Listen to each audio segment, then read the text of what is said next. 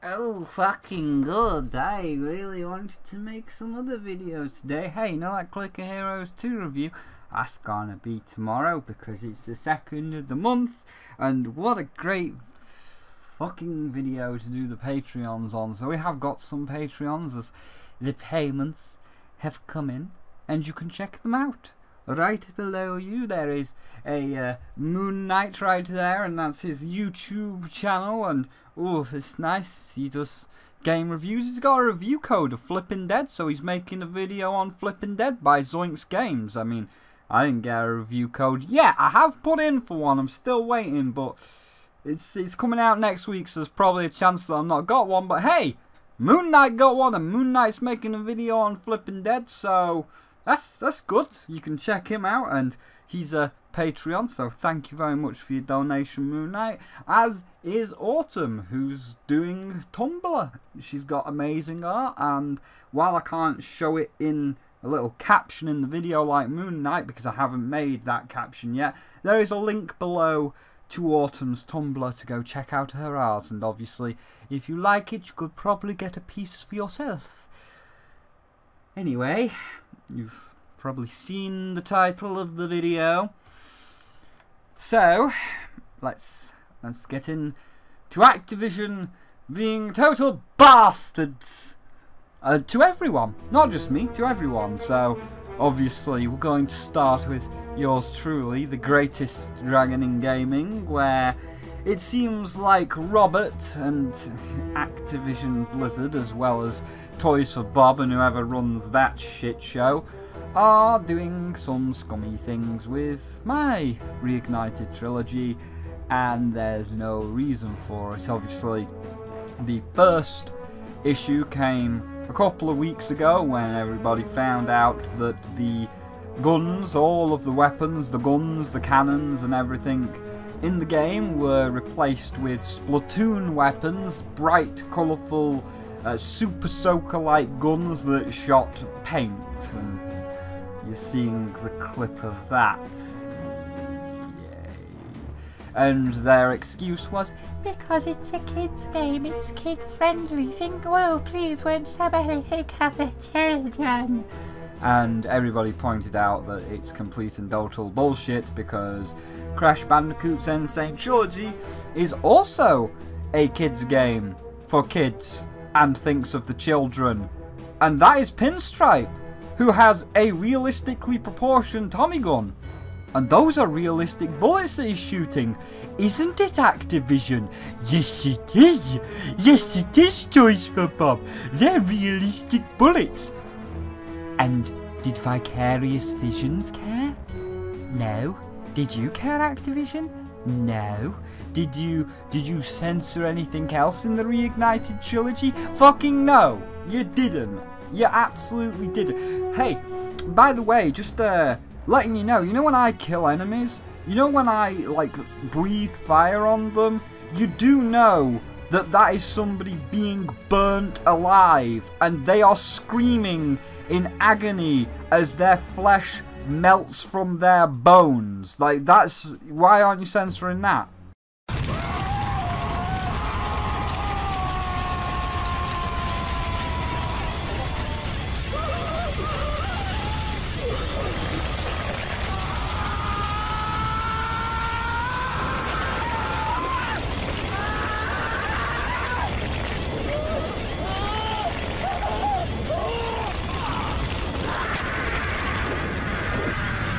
Why aren't you censoring that, Activision? Because that's, I'd say that's pretty not kid-friendly, listening to a man screaming in agony as the very flesh is melted off his bones and he's burnt alive.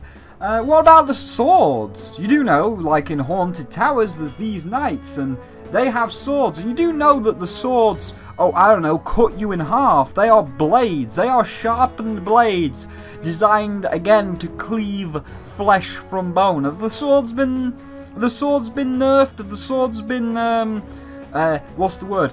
4-kidsed up? Have they been 4-kidsed up to look like fucking lollipops or whatever? Nah, you haven't censored that, have you? You haven't censored those two things. What else is there? What else can we bring up? Oh yeah, Ripto in the original, he has explosives and he throws them at somebody. You know, like actual, real explosive bombs that disintegrate a person into atoms and they are dead.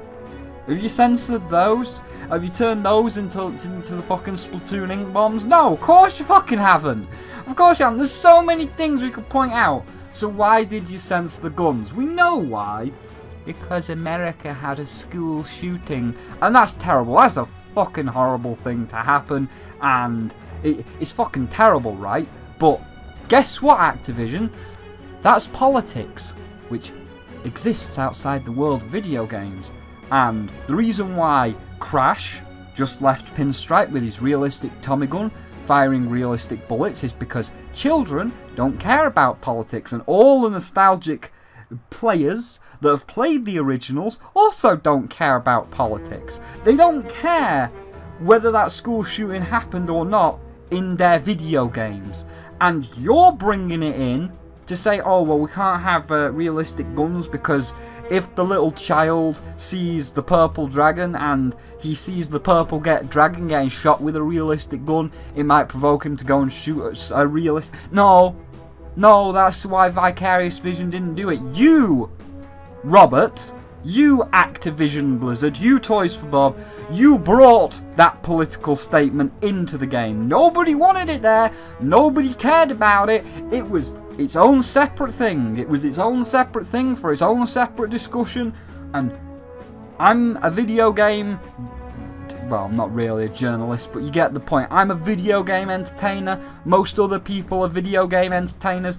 I cannot talk politics. I am not one to talk about the veracity of gun control in America. That's politics. And you were the ones that brung that in.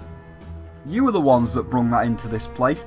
And I would highly recommend that you just change all the guns back to realistic guns and you change them all back to shooting realistic bullets. I don't care what your bullshit is. Don't say, oh, it's for the children. It's not, because the children don't care. 5-year-olds don't even know the concept of a gun. To them, it's just another obstacle for their favourite purple dragon to overcome. They don't give a shit about the concept. And then if you say, oh, but the shooting, nobody cares about the politics, right? You're bringing that in, stop bringing it in. Leave it at the fucking door, Toys for Bob. Because you're getting another bashing, you're getting another slap on the wrist right now because nobody's happy with what you're doing. So let's move on to the next thing, the fucking physical edition. Jesus Christ, Activision and Toys for Bob. I don't know which of the two of you it is, and as you can tell, I'm quite furious at you because Crash gets all this love and attention and care, and it seems like you're rushing my trilogy. You're shitting it out for the 20th anniversary. You do know Samus Returns was on the 21st anniversary of Metroid, like 1 year later, because Nintendo actually cares and Nintendo puts actual time and consideration into releasing a quality product rather than trying to rush it out for the 20th anniversary for the dollar signs. Activision Blizzard. So it was recently announced that the physical editions for the Reignited Trilogy are now up for pre-order on the Spyro the Dragon website, and I feel quite disgusted that my name is on that website, considering what you're doing, Activision Blizzard. I feel quite offended, to be honest. But if you decide to purchase the physical edition, you are only getting the first game on the disc. Spyro 2 and Spyro 3 are not included, and on the website it says that both the second and third game require a an internet connection to download, and then on the box it says internet download is required. Why? Why? So you can rush it out? Is that your reason? Oh, we don't have time to put all 3 on a disc. We gotta rush that shit out, and I think I understand why. Because it's a month away, and so far all I've seen is Spyro 1 and 2. I haven't seen anything of Spyro 3. So does that mean that Spyro 3 actually isn't finished and you're trying to get your pre-orders out as fast as possible? Because it feels like this is turning into a rush job. It feels like it's turning into like just a lazy slapdash thing that's going to go to shit. And heaven help you if it goes to shit, Activision Blizzard. Heaven help you if it goes to shit, Toys for Bob. I'm already not happy with the Skylanders stuff and the way that you just trashed my kingdom, Spyro's kingdom, my kingdom, the way you trashed that for fucking Skylanders, and then you had the gall to make Crash a sensei and not me. I am the legendary purple dragon, I am just as good as Crash, yet he becomes a sensei and I don't. So you're already in hot water, Toys for Bob. So stop it, sit down, sort yourself the fuck out. And now we're going to have to talk about all the other shit that Activision's doing, because the beta of Call of Duty Black Ops 4 came out yesterday. Everybody got their beta codes and everybody played it, and as Optimus put it, state that it is right now, I think this really might be my least favorite Call of Duty game of all time. So let me explain to you why I think this beta sucks, okay? Why this build of the game is complete garbage, and if it launches in this state, which honestly I think that it will launch in a similar manner, this will be the worst Call of Duty game of all time. And it's a complete and total fucking mess. And from what I have seen of the game, from what I played of a beta, from one of the Call of Duty fans in my public space that I could have a go at it, I can't. I just don't even know what to say about it. I mean, I know what to say about it because, right, so let's put it into brass tacks. The multiplayer is complete and total shit, and there is no single player campaign. So why, children, let's add 2 and 2 together, let's put them on the board, let's just put them up here on the board. We're going to do some basic maths, children. So let's see, no single player, shit multiplayer, so if we add them 2 together, oh, and let's not forget the other thing that they're doing, we'll just put a question mark on that, but you know the other thing they're doing. So if we add a no single player plus a shit multiplayer with the other thing, why do we think that there is a shit multiplayer and no single player? It's because of the other thing, the Battle Royale.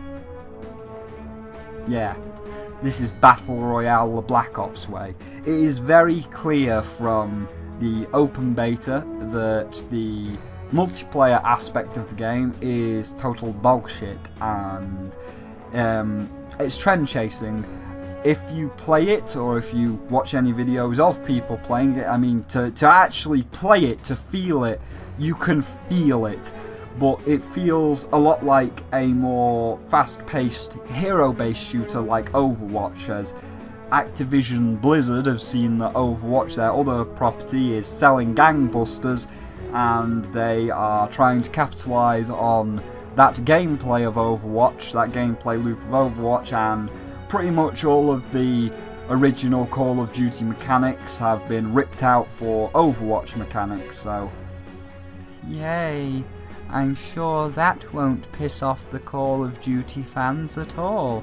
I'm totally sure that you're not going to receive any negative oh wait, people are already giving you negative criticism, Activision, Blizzard and Treyarch. Jesus.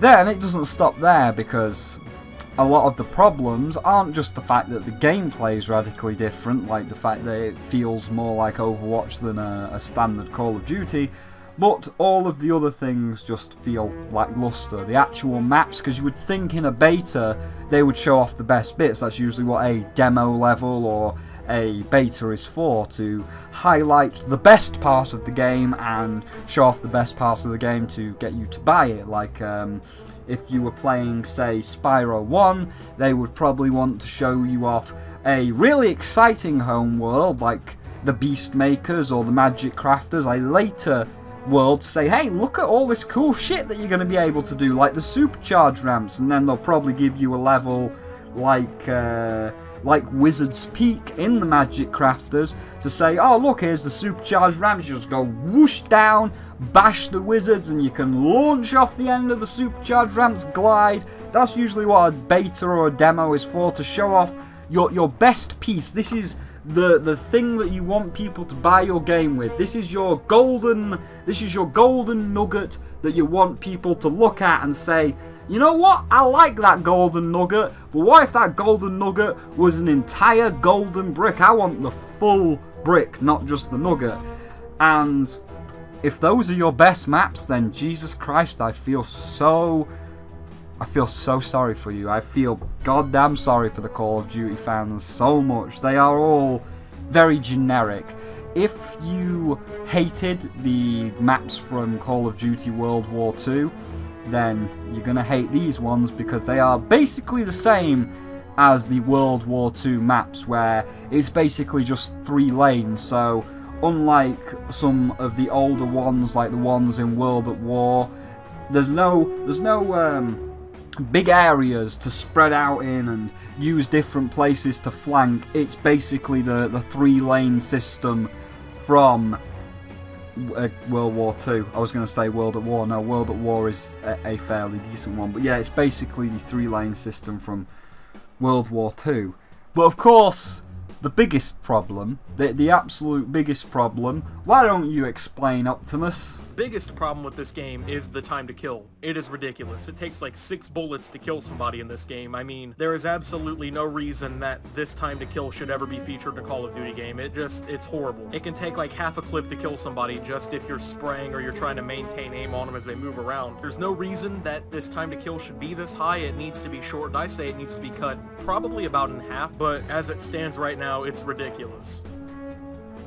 I know it was only 1 sentence, but the fact that the kill time is 6 to 7 seconds is ridiculous. To put this in perspective, most fast-paced games, like, you don't even have to be that fast-paced. It could be any shooter like Doom or something where you may have to do a little bit of stealth. But on average, with shooting mechanics, be it in a single-player game like Doom or a multiplayer game like Fortnite, gunplay usually has a kill time of between 2 to 4 seconds, because obviously different games have different mechanics. If there's jetpacks involved or vertical spaces involved, there might be a little bit of lead time, but normally, on average, kill time is between 2 to 4 seconds at most, and 4 seconds is really kind of pushing it. Like 90% of the time, kill time is usually 2 to 3 seconds. And you've doubled that to 6 or 7 seconds. Jesus fucking Christ. Say it again, Optimus. There's no reason that this time to kill should be this high. It needs to be shortened. I say it needs to be cut probably about in half. But as it stands right now, it's ridiculous. What the actual balls, Activision? But we're not done, are we? No, we're not done, because we got the shit multiplayer, which is lackluster, but here's the problem: it's going gold. It's already gone gold. So this is what you get. This is it. There's no time to change it anymore. There's no like, well, people hate it, let's check. There's no time for that. It's already gone gold. You're getting another beta next month, and then that's it. Full release. We're good to go. And if they're going to make changes, they're going to pretty much have to work 24 hours, and that's not going to happen. And this is probably going to be the death of Call of Duty. Like, a lot of people have been heralding Call of Duty's death for a while, but for the most part, this one, even the Call of Duty fans are saying, if this is what Call of Duty is turning into, I don't want to be here anymore. Call of Duty is a very casual game, obviously, and a lot of people that are casual buyers won't do their research, won't be on the internet, but it does look like this could be the end, because with the multiplayer, for example, they're trying to trend chase Overwatch when people already have an Overwatch. It's called Overwatch. Or if you want a free-to-play version, Paladins. People already have that style of gameplay with Overwatch or Paladins. You're trying to trend chase Battle Royale when people already have Fortnite. Like, people aren't going to go from Fortnite to Call of Duty. There's a reason why Fortnite is the market leader. It got the things right. It inspired all of the correct mechanics from PUBG, and everybody loves it. Market leaders lead. You're just following, and your following version will not beat Fortnite. And sure, a couple of people might look at it. I will also look at the Battle Royale just to take the piss out of you, because you are going to do exactly what Cliff Bleszinski did with Radical Heights. You are going to do exactly what that stupid child did at the PC Gaming E3 thing with that Battle Royale. You're going to do exactly what that indie company did with the Culling 2. You're going to trend chase. And you know where it got all three of them? You know where it got Cliff Bleszinski? As of today, Bosky Productions is effectively no more. 4 years ago, I set out to make a world-class video game studio, and I hired some of the best talent in the video game industry.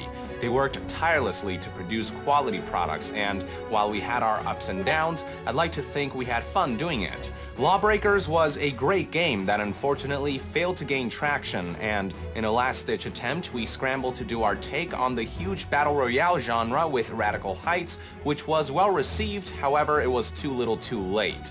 Yeah, Boss Key has been shut down. Do you know where I got the Culling 2? I think most of you know that last week we launched the Culling 2, and that launch was not successful. The Culling 2 was not a game that you asked for, and it's not the game that you expect as a worthy successor to the Culling.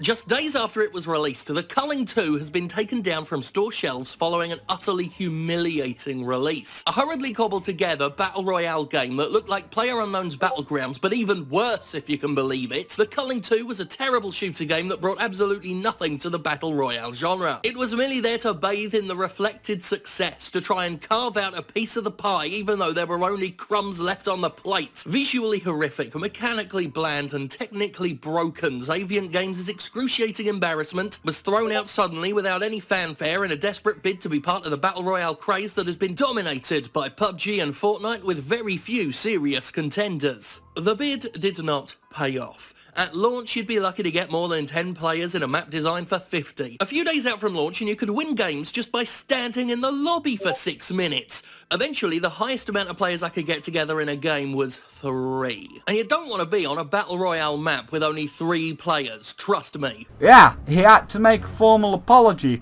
So, Activision Blizzard, where do you think your Battle Royale is going to get you? I think you already know the answer. You don't have to answer in that little space, you already all know the answer. So, Activision has basically been screwing the pooch so hard over the past week. And let's not forget children, just a quick admonishing point here. Let's also not forget that you actually can't get the full Call of Duty experience with this new one, because you have to buy the season pass. If you want all the extras, like the zombies maps, well, they're only available in the season pass, and the season pass is only available in the £80 $100 version, because we're still being scummy little bastards. So, oh, that's the thing, isn't it? That's just fucking great. Oh my. So, Activision, that's just me saying I'm very displeased at what they're doing with the Reignited Trilogy, and you know, I'm probably gonna have to do the thing that we'll end the video with, and they have the beta of the new Call of Duty, the open beta of Black Ops 4 is just astonishing that they would do that. I mean, they already kind of did it with World War II, and people weren't happy with like the loot box system. By the way, the loot boxes are back as well. If you thought the loot boxes were going away,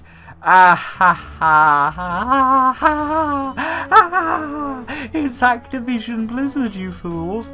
So yeah, that's things that Activision's fucked up, and it's not good. It's not good. I mean, I could have just talked about the Reignited Trilogy and got my problems with the Reignited Trilogy out of the way, but considering they fucked up the beta of Black Ops 4 and it looks like they're trying to sink all the money into trend chasing Fortnite, well, they're clearly trying to pour their money into trend chasing Fortnite, and that's why you ain't got a single player and the multiplayer is pretty shit. But hey, maybe the zombies will be alright if you buy the $100 version with the season pass in it to get the zombies, because they're only available in the season pass, and I'm not going to let you forget that, Activision Blizzard. Just like Toys for Bob, if you fuck up my Reignited Trilogy, in any way, I'm not gonna let you forget it. Ever. Because with the way it's going, you know what else I think? You know like how in the Insane Trilogy you could play as Coco? Just a different skin, nice and fun and easy. Like, hey, if there's females, perhaps some females don't want to play as Crash. Perhaps they want to play as Coco. There you go. Nice little bonus. Well, you know, I don't see, it's kind of, I don't want to call it. I don't want to, because I don't like the fact, but I don't think there's going to be any alternate skins in my game. So if you are a female and you were thinking like, oh, maybe I could play as Ember because she's from classic Spyro's era, that'd be pretty cool. I'd like to play as female equivalent. Or maybe I'd like to play as Cinder, the more popular one, because everybody loves her and she got moved over into Skyline. Nah, I'm sorry ladies, but considering how quick Toys for Bob wants to get this out, and they don't even want to put the 2 other games on the disc, it probably isn't going to happen. So I would make that happen, Toys for Bob, because as I say, if you fuck it up, I'm not going to let you forget it. I never am, and you got me really worried, and you're not addressing any issues at all, and I really wish I was there. Like all these people you invited to say, hey look, we invited this guy. Oh, he got to see the Reignited Trilogy. I fucking didn't. I know that you've got an office in the UK. I've googled it. I've seen it. Didn't invite me though, did you? You didn't invite the one who is in the games. You didn't invite the greatest dragon in gaming that is going to have your head if you mess this up.